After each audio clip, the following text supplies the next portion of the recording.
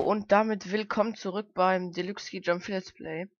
Wir haben das letzte Mal nach Zakopane nach der 5. Schanze aufgehört und jetzt kommt die 6., nämlich Garmisch-Partenkirchen. Ich spiele wieder mit dem Grafik-Patch von Simon und wir haben einigermaßen gute Bedingungen.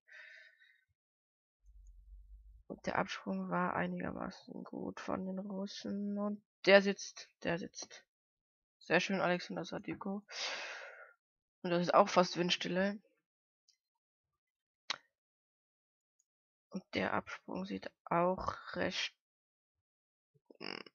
ungestützt. Nee, das war hier jetzt nichts. Man sieht das ja auch, wenn man das hier mal vergleicht. Das ist einfach, da bin ich immer begeistert, wenn ich sowas sehe. Das kann man sich auch vorstellen, was das für eine Arbeit ist. Wenn man sich das downloadet, sind das über 70 Megabyte. Also das ist wirklich eine Arbeit. Das ist heftig.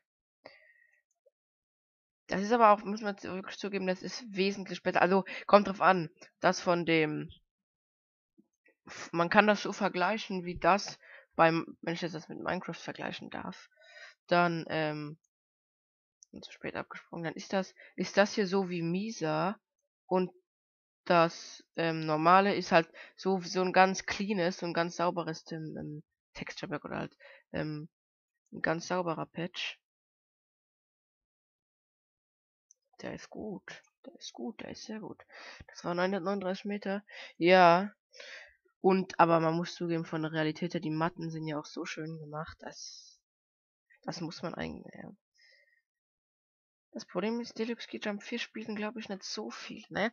Obwohl ich glaube, bei einer Umfrage, ob man Deluxe Ski Jump 4 schon, Deluxe Ski Jump allgemein schon länger als 4 Jahre spielt, haben, glaube ich, 10.000 Leute oder so gesagt, ja. Aber die Frage ist halt, ob das jetzt auch, weil ich meine, da könnten einfach jeder 10-mal drauf geklickt hat, dann jetzt nur 1000, aber natürlich macht auch nicht jeder an der Umfrage teil. Also es ist hier natürlich ein bisschen anderes. Ich spiele jetzt wieder mit einem neuen Mikrofon. Weil das alte kaputt war. Und der ist auch gut. Sehr ungestürzt, schade. So, und jetzt kommt Deutschland mit Michael Neumeier.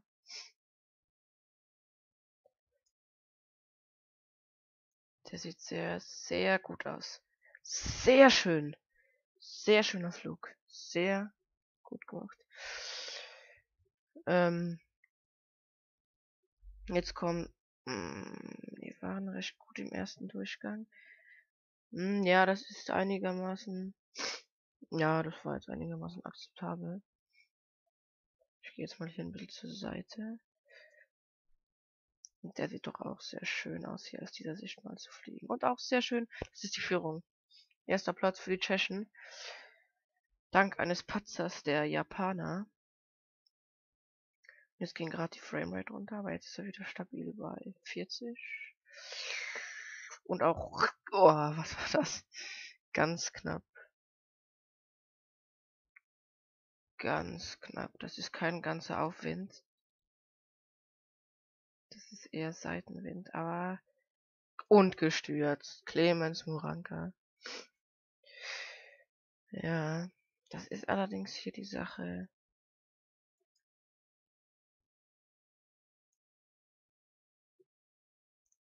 Ja, gestanden.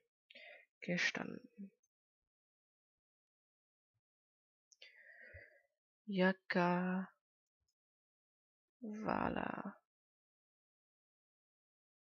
Ich würde sagen, wahrscheinlich, weil das viele nicht wissen, wie man so die Kamera schwenkt. Das geht einfach, indem man Steuerung und dann halt den Mauszeiger bewegt. Oh, scheiße. Schief rausgekommen. Aber, und wieder. Hallo? Naja. Irgendwie stützen heute alle. Und das ist sehr schön, der Flug. 136 Meter. Okay, die Deutschen. und gelandet. Man merkt das auch, wenn man vergleicht 'n Team Cup, ist ja auch logisch, aber wenn man vergleicht Team Cup in Zakopane oder Villach und dann mit Planica oder Oberstdorf, der dauert 3, 4 Mal länger, weil eben die Flüge auch wesentlich länger sind. Das ist wenn man das direkt danach macht, das ist 'n Kontrast, der ist der ist richtig spürbar. Da denkt man, da ist es vorbei und dann beginnt erst der zweite Durchgang und dann ist noch mal das Ganze, also, das ist wirklich ein ganz schön heftiger Kontrast. Da auch sehr schön.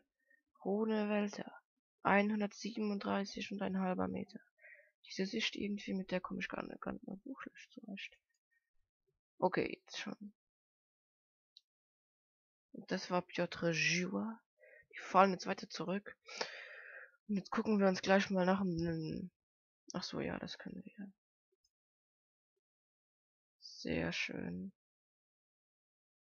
Sehr schön.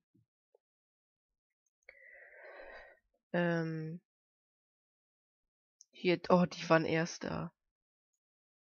Gerade die Slowenen, die wir schon führen. Naja, das wird jetzt mal nicht mehr reichen. Jetzt Führung verloren an die Japaner.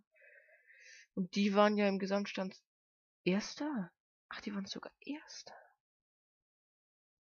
Aber das ist wieder eine andere Dimension hier. Das ist ja nicht zu beschreiben.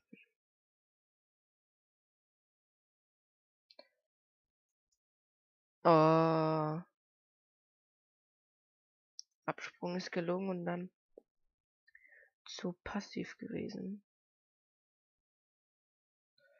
Auf Platz 6 waren die. Absprung durchschnittlich und die Flugphase extrem noch aggressiv, die Flugphase.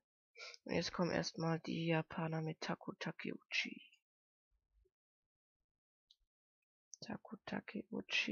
Ja, über 135 Meter. Über 135 Meter.